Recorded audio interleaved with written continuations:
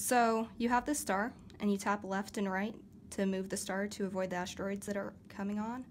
When you get that little green gem, it slows everything down to make it a little easier. It's a power-up. When you hit the asteroid, you die, and it shows you your score.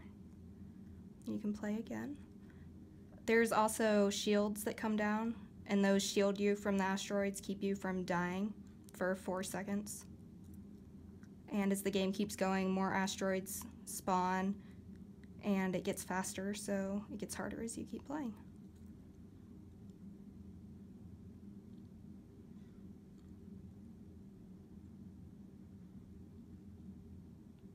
The score is collected based on your distance and how many power-ups you get.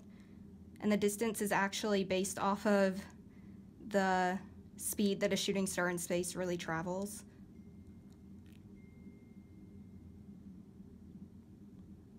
So it's pretty simple.